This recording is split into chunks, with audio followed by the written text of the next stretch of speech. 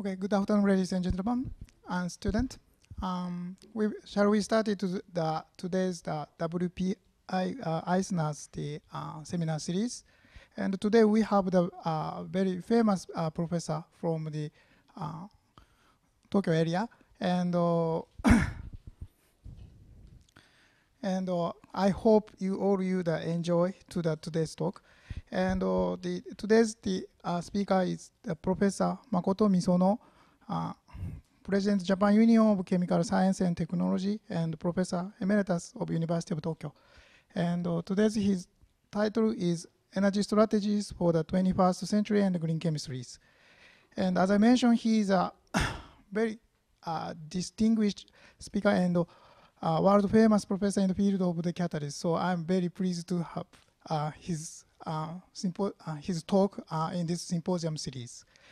And according to custom, I would like to briefly introduce today's speaker's bio brief. And Professor Makoto MISONO was born in 1939 in Kagoshima, the same island, this Kyushu. And given education of the science and engineering at the University of Tokyo and received his doctor of engineering in 1966. He was a full professor of the University of Tokyo from 1983 to 1999 and became the emeritus professor in 1999. And he joined Kogakuin University for 1999 to 2005. This university also in the Shinjuku area. Then he became the president of National Institute of Technology and Evaluation until 2009. He served as a member of the Science Council of Japan and the president of the Chemical Society of Japan. Now he is the president of Japan Union of Chemical Science and Technology, JUCST, and the vice president of Engineering Academy of Japan. His main interests are catalyst chemistry and environmental science and technology, as well as research integrities. And for me, I'm very familiar with Professor MISONO from my student days. And for me, he is a very famous professor in the field of the heteropolyacid catalyst. And I have a lot of learn from him. So today, I'm very pleased to have the chair of his presentations. So Professor MISONO, please. Good afternoon. Thank you, Professor Ishihara, for very kind introduction. It is my great honor to present a lecture on this occasion, and I am very much grateful to the professors and staffs of the Kyushu University for giving me this opportunity. My talk this afternoon is energy strategy and green chemistry for the 21st century. The subject is very large and general, and so what I can talk is just a few aspects of this broad subject. And this is not a very scientifically sophisticated talk, so you can be relaxed and listen. If you don't like, you can sleep.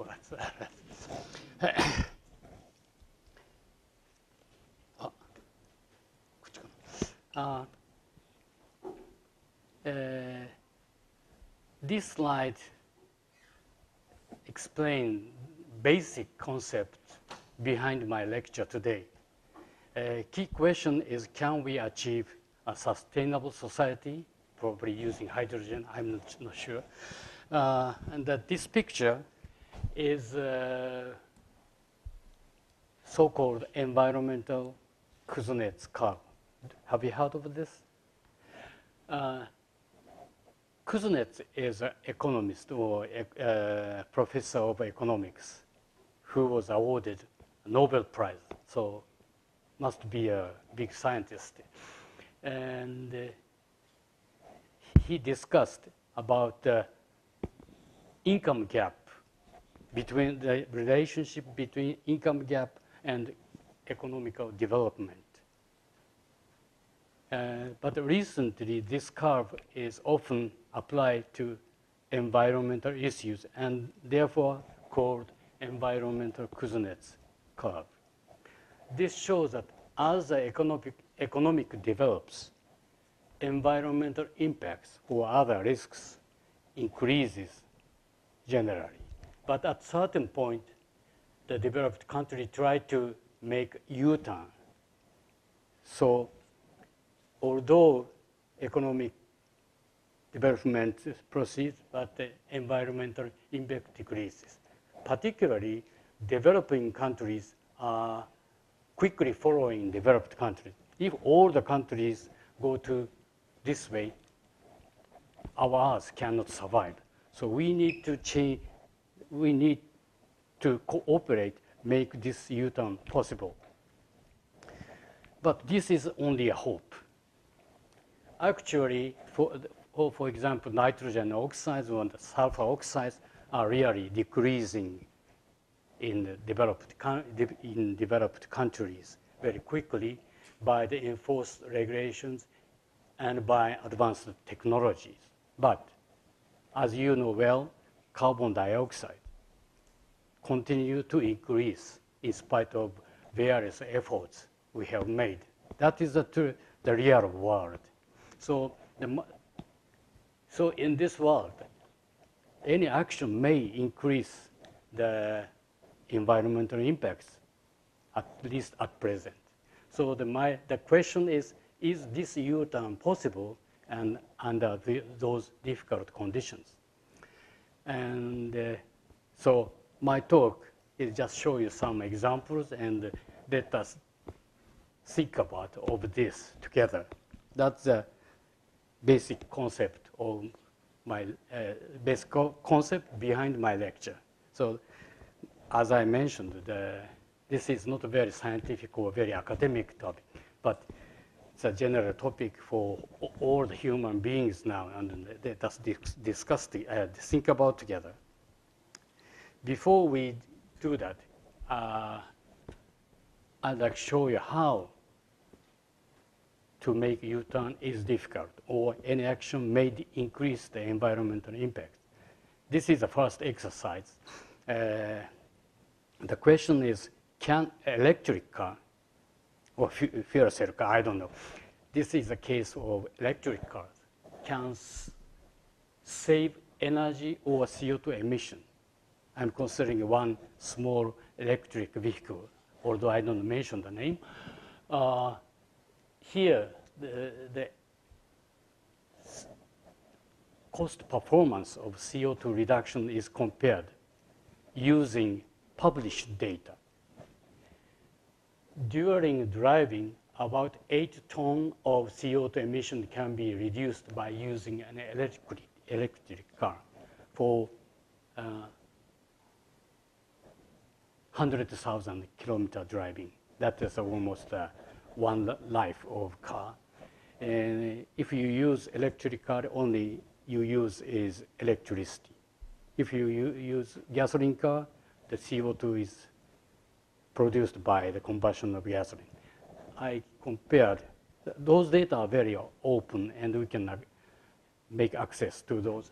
And if you calculate by using electric car, 8 tons of CO2 can be reduced. Okay, that's okay, but if you consider the difference of the price between electric car and gasoline car, that's more than 3 million yen. So if you divide this amount, that price difference by this amount, the cost for the reduction of 1 ton of CO2 is, how to say, 380,000 yen.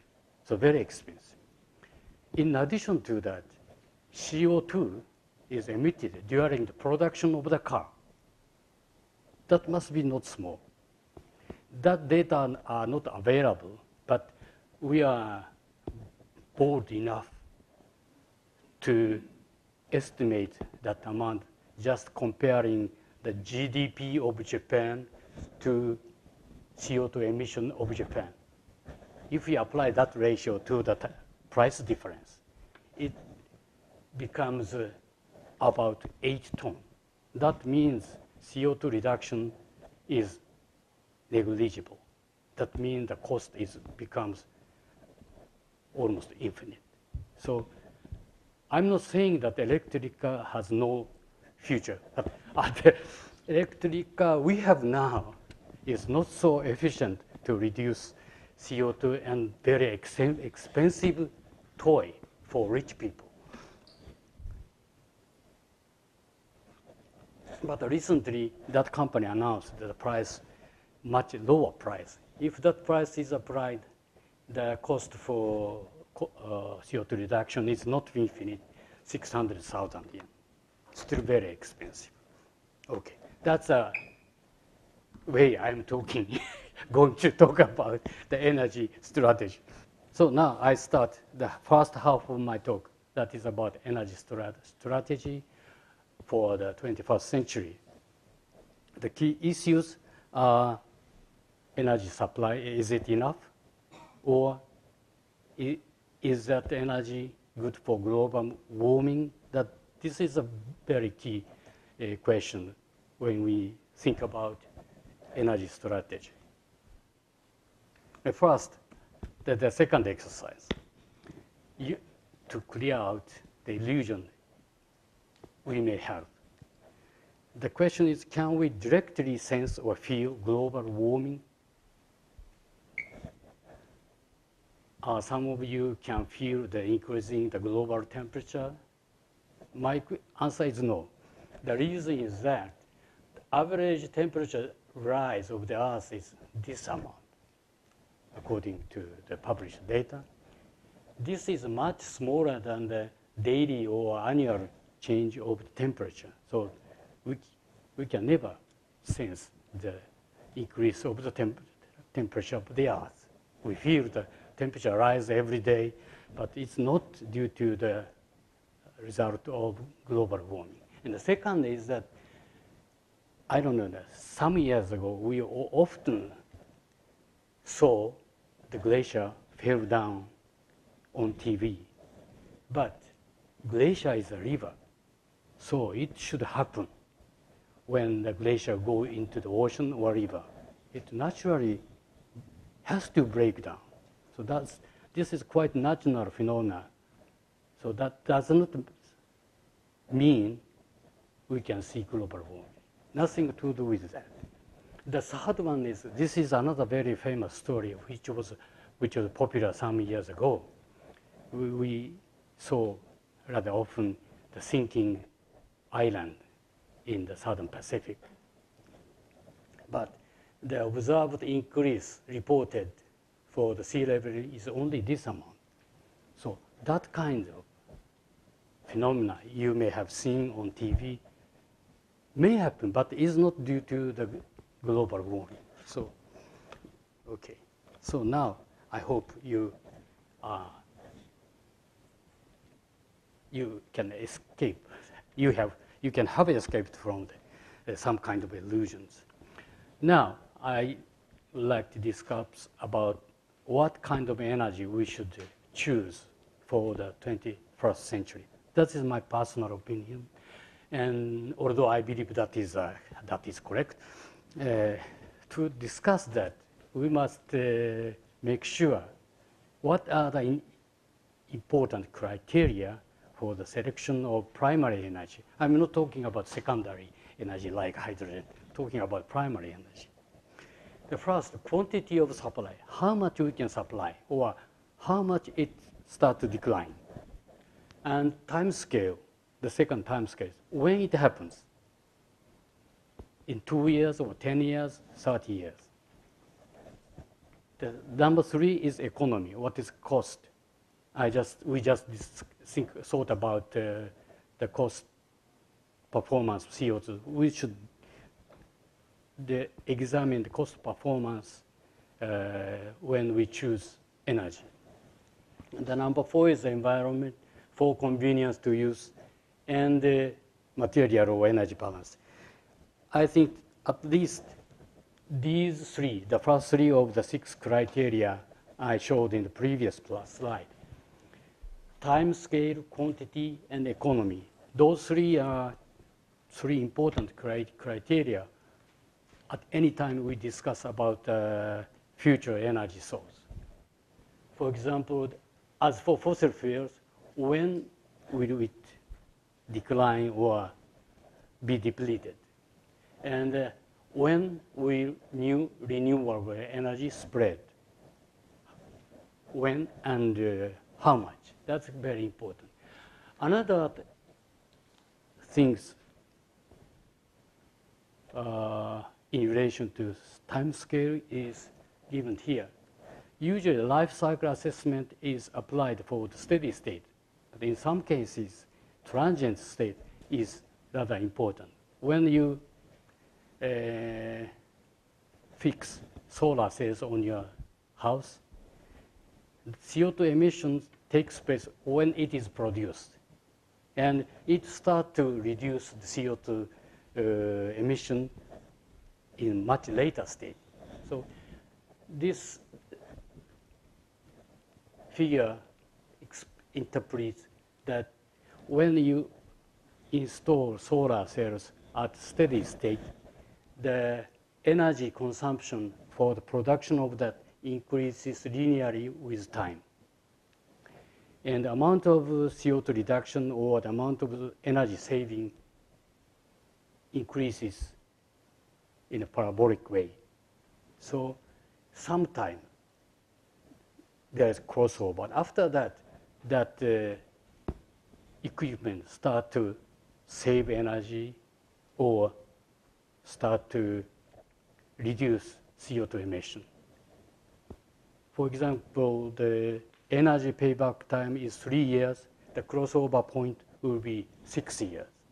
So we need to compare the during period of the equipment when we discuss this kind of energy balance. And another point regarding the quantity is one of the 3 important criteria, is that share in the total energy. In the 20th century, population increased 3 times. Energy consumption per capita increased 4 times. Therefore, the total energy consumption increased more than 10 times in the 20th century. So we are using or consuming huge amount of energy now. So if you look at the primary energy supplied at present, 80% of the energy is from fossil fuels, and 10% from so-called conventional biomass like charcoal, wood, etc. And this is nuclear and hydro, and only a very small amount is so-called new renewable energies. For example, solar energy in the world primary energy supply is 0.02% at present. But I'm not saying the future of solar cell is nothing at present like this. And it takes time to be sifted for the solar cell to contribute to considerable or significant amount. That is the point I would like to mention. So therefore, future of fossil fuel and nuclear energy depends, not therefore. Another point I would like to say is the reserves and also global warming. Fossil fuels will not be depleted in the 21st century, as I explained briefly later, but its use depends on the risk of global warming, because consumption of fossil fuel, which share the 80% of the primary energy which we are using, almost equal to the CO2 amount of CO2 emission.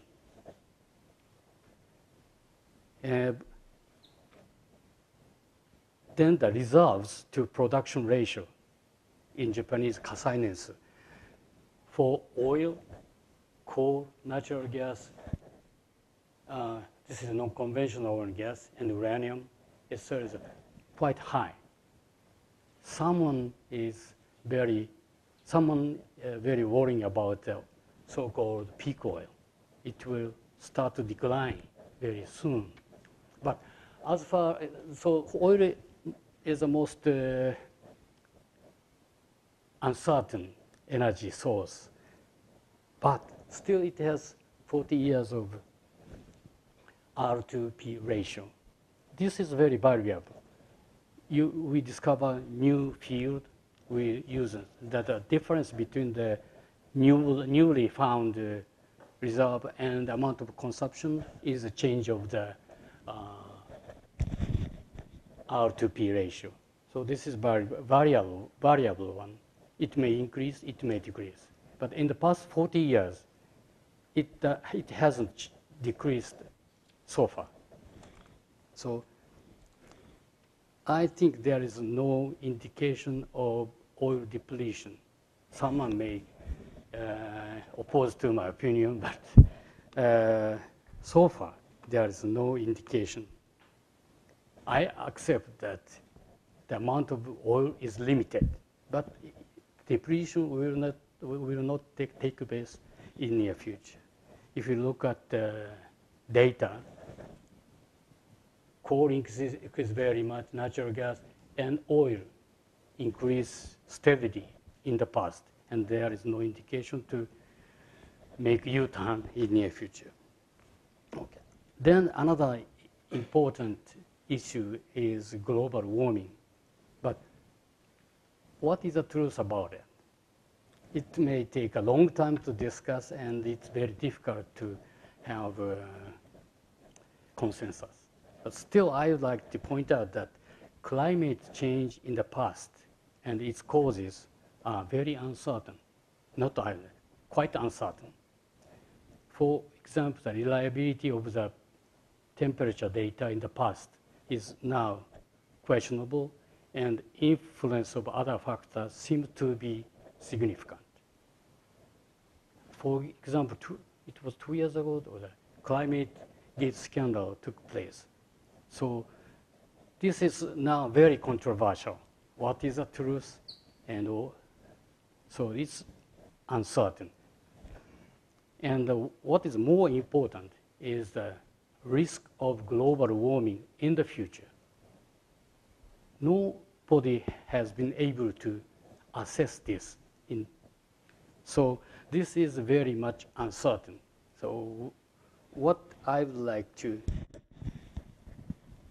point out here is that what is very important is choose appropriate measures in the uncertainties. That is a question we must answer now. So what I would propose is that the measures should be neither too less nor too much. Both cases would bring about very harmful results. We should choose appropriate measures. In urgent and dangerous cases, powerful and quickly effective drugs with side effects may be necessary. For example, if you have a very serious cancer inside, you may take very strong with probable side effects may be necessary. But in certain cases, I would propose slowly effective Chinese medicine to cure the problem. And moderate measures, including mitigation, adaptation, and remedy, may be desirable. Someone say high goal, set a high goal and try to realize that is a beautiful action. But I would say it might be dangerous.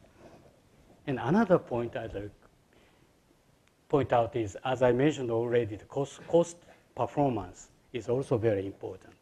If the performance is the same, certainly choose less expensive measures. I think nobody opposed to that. So let me consider cost of reduction of 1 ton of CO2. As I already showed you that CO2 reduction by using present electric car, one kind of electric car, is very, very expensive. This is another example, cost of CO2 reduction using solar cell. So here compared the conventional electricity and solar cell. The CO2 emission is much greater for the conventional power generation.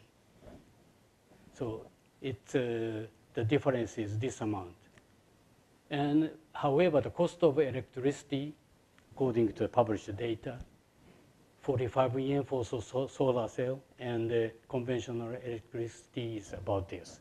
So the difference is this amount.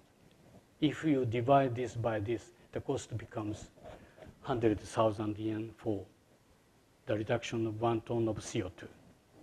But in addition to that, if the solar cell or wind power also spread very much, we need to install batteries to adjust the fluctuation of energy supply. It may cost. This is very uncertain either.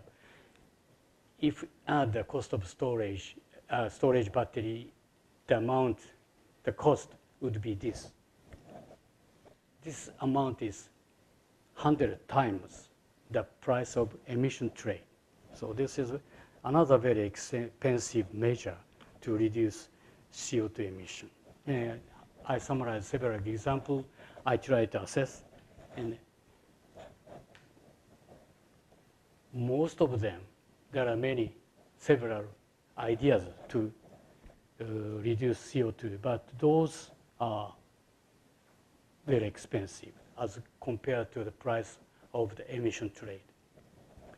I'm not saying that this is cost is the only factor to determine the energy, to choose energy, but cost is one of the important criteria. So as far as cost is considered at present, most of them are very expensive. So I'm not saying this shouldn't be chosen, but we need to know that they are very expensive at present. Probably we can find other values other than cost, money, or we need to invest more money for research and development than spreading those technology now. So summarizing what I said or what I wish to say, fossil fuels, the low cost and convenience to use, would be main primary energy until the middle of 21st century. Would play important roles after that in the second half of the 21st century. This is my personal opinion, although I can't guarantee that, and probably I'm not alive at that time. And what is important is so-called adaptive management. Adjust flexibly the measure monitoring the climate change. As for nuclear, low cost, low carbon, and easy storage. So this is very promising future energy, except safety and treatment of the used fuel. As for the new renewable energies in general, would spread probably from the middle of the 21st century. This is another opinion of mine. So what is necessary now is not putting tax to spread, but put tax for research and development of the technology for solar cell or other renewable energies. And this is about secondary energy. A few words for hydrogen. I just saw the research facilities of the Hydrogen Center with Professor Murakami. This is very marvelous and doing very important things as far as I understood. I think that kind of long-term research and development is very necessary now, even for other new energies. Not to force them spread using the tax of the poor people. Now let me go to the second half of my lecture. It's extension of the first half of my lecture. It's about the chemistry and green chemistry. Before I talk about that, let me show you two slides. One is to tell you that this year is the International Year of Chemistry. Madame Curie received her second prize, second Nobel Prize 100 years ago, 1911. So we are doing many things in Japan as well as in other countries. We have several goals. And another slide I'd like to show you here is that materials or chemical technologies are very important for innovation. As you see, the transition from vacuum tube LSA or silver halide photography to digital camera. All of these big innovation is accompanied by the change or by new materials technology or new processing technology. So materials technology as well as chemical technology are very important for the future innovation. Now let me return to green chemistry. Green chemistry is, in a word, environmentally friendly chemical technology. What is important? So what is environmentally friendly? But I will explain you later. In the concept of green chemistry, process and products are designed in advance before R&D is started to minimize the environmental impact or chemical risks. So this is, in green chemistry, precaution is emphasized rather than cure. This is the basic precautionary measures are the basic concept of green chemistry. And this is a equation. This means population. I hope you understand population. So this cancelled. So this equation holds at any time. And the last term, population increases in the world.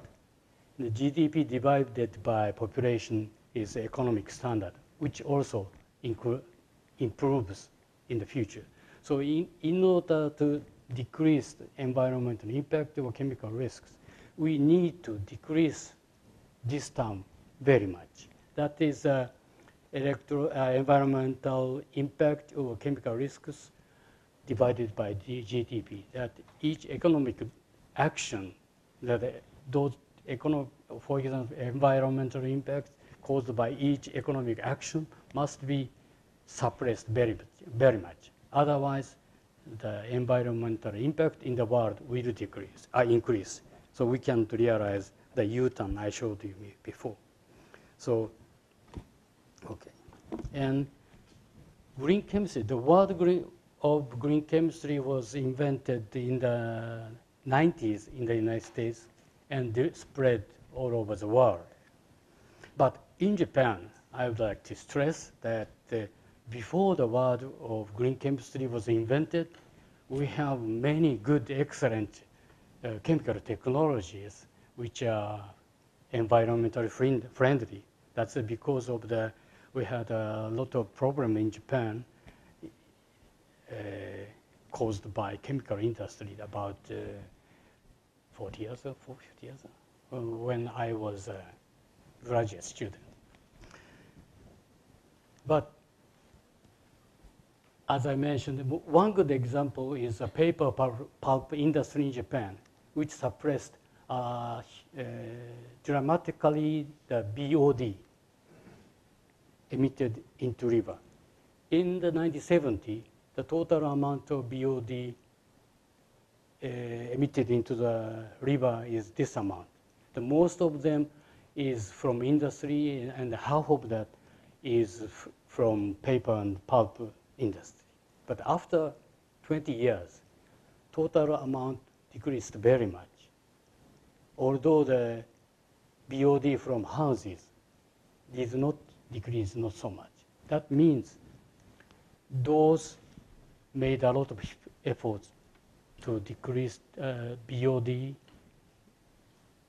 in the 20 years. And one of my friends analyzed the change, and according to her, he received the Bunka Korosho. She received a very high-ranked prize recently. She was my classmate. And according to her, the most success was made enabled by changing the chemical process and feedstock of paper. So this is a very good example of green chemistry. So, and as to assess the chemical processes of friendliness to the environment, E factor was proposed by Professor Sheldon several years, maybe 15 years ago. According to him, the chemical products are divided into 4 classes. The first one is oil refinery, and the production is very huge. And then basic chemicals, fine chemicals, to the very much value-added chemicals, like medical, agrochemical, electronics materials, or optical materials. The amount of production decreases very much from the top to the bottom. But if you compare, this is a E factor. That is a ratio of byproduct to the main product of that process. Oil refinery produces byproduct about 10% of the main product. This is a very rough number. But in basic chemicals, the byproducts and the main product are of the same comparable order. If you go to those, almost 100 times larger amount of byproducts are formed because of the many steps to synthesize, for example, liquid crystal. I had my friend who was doing research in the company at that time. Yeah, in his case, it's almost 1,000 times. Although they are producing mainly byproducts, the price of liquid crystal is so high, so that company can make money. But later on, it much improved, I guess. But still, they are producing a lot of byproducts. And what is important is that those items in the lower lines are more valuable. So the developed companies are more interested in those products. And you may think if you multiply this and this, the byproducts may be small. But in this case, each product may be small, but there are many kinds of products. So if you combine all of the products, the amount of byproducts must be very huge. So we need to make this E factor much lower by chemical technology. That is E factor to measure one measure of the greenness of chemical processes. I don't measure much explain much about this, but we have many good industrial successes in Japan as well as in abroad. I'll show you only one example that is realized by a Japanese company. That's the production of the raw material, monomer of nylon 6. In conventional process, concentrated sulfuric acid is used, which is a very good reagent, and the reaction proceeds smoothly and rather selectively.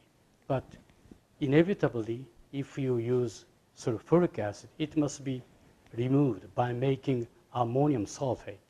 So in this case, to produce 1 ton of this monomer, 2.5 ton of ammonium sulfate is being produced. Still it is produced now. So to replace this process by a selective catalytic process is a long dream of the engineer and scientist in the field of catalysis. I was one of them, but this was made possible by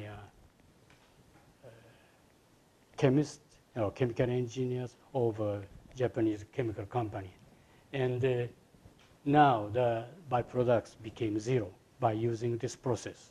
And this is one example of the plant of that company. This is the main idea, used to be the main idea of green chemistry. There are very good examples. Another example I may mention is a new method to produce polycarbonate. In conventional processes, phosgen, which is very toxic, is used, still being mainly used. One Japanese company and another company, which is a joint venture between the United States and Japan, succeeded to produce this without using phosgen. And it was very successful. So suppress the byproducts or not use toxic reagent is goals of green chemistry, and there are many successful examples in the past. I would like to mention about green feedstock, and I'll show you an example of biomass. Biomass is thought to be one promising green feedstock, but it depends on the case. Sometimes it's very green, and sometimes it's not green. There are several successful cases, but all of these are, some people think that if you use biomass for feedstock, it's always green. That is not true.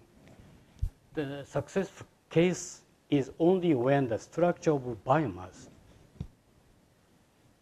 are used, how do you say? If you take advantage of the structure of biomass, it would be good reason to succeed. Another necessary condition to succeed is to use the byproducts. For example, if we produce bioethanol from sugarcane or timber, 90% would be byproducts. Only you can get 10% of bioethanol. So what is important? How to use the rest. If you use that for fertilizers or energies, it could be successful. That is a very important point to think about green chemistry. Think or whole the life cycle and think outside the system you are thinking about. For example, if you use biomass for energy, I would say it is not promising. If you consider this ratio, energy gain ratio is very important. This is the energy of bioethanol produced over fossil energy used to produce this. There's many assessments in the world. The results are quite different from one to another, but this is thought to be relatively reliable. According to that, in the case of corn, in the case of bioethanol production from corn in the United States, the ratio is only 1.3. That means only you get 30% increase. And if you consider other things to maintain the environment and etc., this would be almost zero. And in the United States, from the standpoint of energy policy, to produce ethanol from corn is meaningless. Probably good for to protect the agriculture. But if you produce bioethanol from sugarcane in Brazil now, the ratio is 7. That means you get a lot of methanol, 6 times more energy than you used to produce it. So this is okay. But in this case, as I mentioned before, the byproducts are used for fertilizers and for energy. And at the same time, without using electricity, man and cattle work. So in that case, you don't need to use a lot of fossil fuel. But in the United States, it's more, in the United States, modern industry and agriculture is popular. You need to use a lot of fossil fuel to produce bioethanol. And another thing I'd like to mention is that biofuel is very scarce, or the density is very low. If all grain of the world are converted to biofuel, which only covers only 4 or 5% of the total energy. Another thing, all forests in Japan. Japan is full of forests. Probably one of the two or three biggest forest countries. If the all energy of Japan is supplied by forest, all mountains will be bare in 2 years. This is a calculation made by the professor of Faculty of Agriculture of the University of Tokyo, so maybe reliable. And if you convert it to bioethanol, it happens in 2 months. This means how biomass is reliable for the energy source, or it means that how huge energy we are using.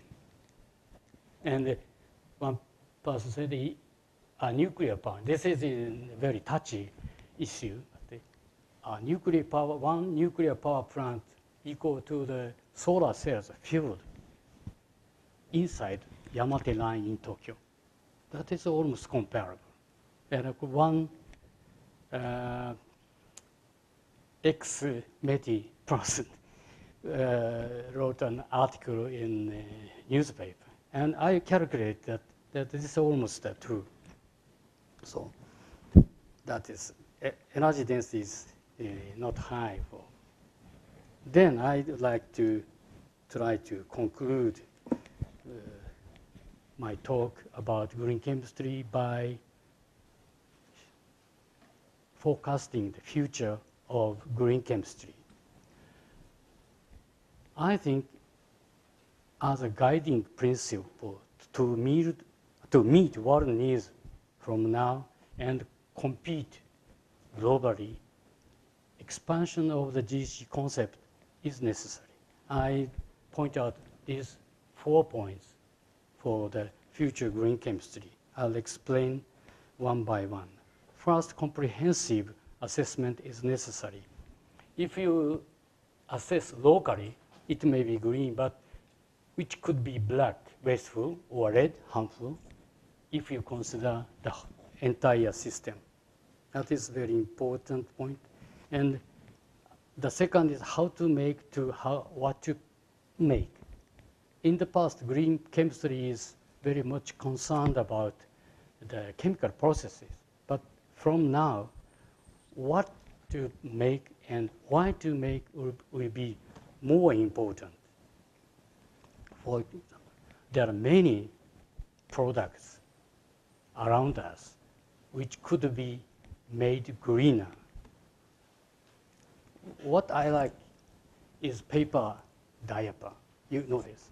This is a very good chemical invention and which made our life very young, a baby, and old people like me more comfortable. I'm not using that yet. And another thing is that another reason why the product is important may be seen from this. as I mentioned, to evaluate the greenness, energy consumption and CO2 emission during production must be considered. Recently, ICCA, that is the International Council of Chemical Industry Associations, so there could be some bias. But according to that, they asked McKinsey to assess carbon LCA. That means if you pick up one chemical product, how much CO2 is emitted during production and how much CO2 is reduced by using that product, and summing up all the products. This is very tough and not very much reliable could be. But according to that assessment, if you consider all chemical products, the reduction of CO2 by using the chemical products is 2 to 3 times greater than the CO2 emitted during the production. This is a good sign for us. We thought if we do something, any action would increase the CO2 emission. But if this assessment is correct, we can hope that if you produce environmentally friendly products, that would contribute to the reduction of CO2 or energy saving. And another point I'd like to point is the problem of the parts and systems. I'll show you this slide. What I wish to say is that, for example, electric compliances in household, washing machine, refrigerator, all of them, the efficiency has been improved maybe more than 2 times in the past. However, the total consumption of energy by houses or at home increased more than 2 times in the past 20 years. Although the electric appliances has much better efficiency. So even if you increase or improve the efficiency of each part of the system, whole energy consumption may increase very much. In this case, the number of families increased in Japan. The family size decreased. And another reason, each family has more than 2 refrigerators, maybe 1 refrigerator or 2, and many air conditioners. Most increase is due to air conditioners. It increased 7 times in the past 20 years. So I think we need to change the social systems or lifestyle. Otherwise, even we try hard to improve the efficiency of each part in the system, total consumption energy may not be decreased. So we need to focus the entire system in order to substantially suppress the energy consumption or CO2 emission. Okay, I'll skip this. And the last point I'd like to point out as for future green chemistry is, for example, in the past 10 years, we are very much concerned about the negative factors of chemical process or products. That is environment impacts, chemical risk, and cost. For example, I didn't explain, but eco-efficiency index used by BASF only consider these 2. But from now to the future, we should consider more about more positive aspect of materials or chemical industry. For example, redefinition of happiness may be necessary. But still, we should stress the positive aspect of industry, in my case, chemical industry. But this is originally like that. All industry all industries attempted to make the society more convenient and more comfortable. So now we return positively to the positive side of aspect of industry. That is, like I mentioned at the last of green chemistry story. So, summarizing what I have said and what I wish to say, the U-turn in the original Kuznets curve may be very difficult, although in spite of many efforts we have made and we will make. Probably not only this vertical axis, but also we should reconsider the horizontal axis. Maybe if you take this, it will be very difficult to make this U-turn. We need to rethink the meaning of our happiness, and this scale may be changed. In the last a couple of slides, I'd like to mention about this is an appendix. I'd like to mention about the relationship or the role of the scientists, engineers in the society. As all of you know, and I also agree, that community of scientists and engineers are in the society, inevitably. And we go with the society, we go together with the society and for the society. And the roles of scientists, engineers are two ways. One is to create novel science and technology. And the second, there's another important role of scientists and engineers. That is to provide the society with rational scientific judgment or rational scientific criteria for the society to judge. I think this is a fundamental ethics of scientists and engineers that is now strongly requested. And lessons from the 3/11 disaster. Every time we drink recently, we discuss a long time about this. So every time we drink with my friends, tonight we don't discuss this. But after 1 or 2 hours, we start to discuss this. I think that the disaster told us that we should re-examine the role of science and technology in the society. That is a fundamental ethics of scientists and engineers, just I mentioned.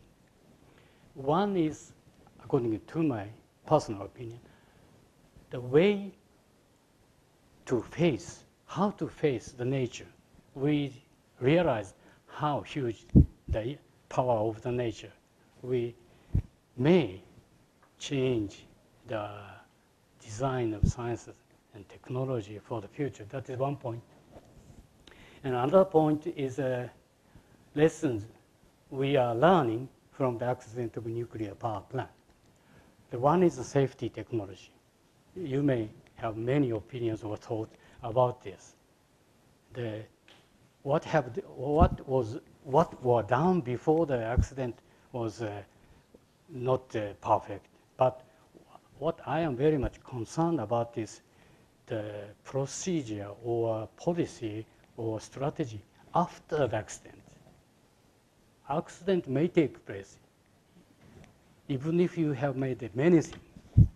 What is important? I was working for a National Institute of Technology, and which is a governmental institution taking care of the safety of products of daily life. So we often discuss about how to secure safety of the small products. And what is important is to do best things to prevent accident. But even if you did many things, accident could happen. What is important is also important is to minimize the influence of the accident which happened. In this case, that is very poor. That is I am very worrying about that. And we need to reconsider the safety technology. And the second is energy. Replacing nuclear power and spreading renewable energy is proposed by Prime Minister of some country, but it is unrealistic and not wise. That means stupid. And the last one is science communication, particularly in the case of nuclear or radiation. The general public, including me, did not know much about the influence of radiation, etc. So we still, even my friends who are supposed to be an expert in chemistry, or one of my friends is ex-president of chemical company, even he or she or they are very scared by the amount of radiation near Tokyo. Yeah. Some other people don't care about it. This is almost nothing. So the opinion is quite spread. It is very difficult to find consensus or acceptable consensus among the people. That is a very sad story in Japan. So the science communication must be reconsidered and enforced, particularly from the side of scientists and the engineers. Those are the concluding remarks of my talk. Responsibility of science technology, fundamental ethics, and we need a realistic vision and roadmap of energy. And those three are very important criteria. New green chemistry, more positive one, and system reformation, not only parts, may be necessary. That is what I wish to say. Thank you very much.